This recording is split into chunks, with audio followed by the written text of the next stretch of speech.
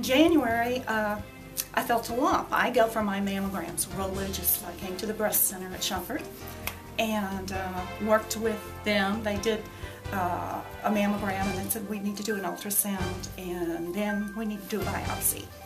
So the nurse navigator there, Brenda, is excellent. She herself had cancer about 20 years ago, and she's very understanding.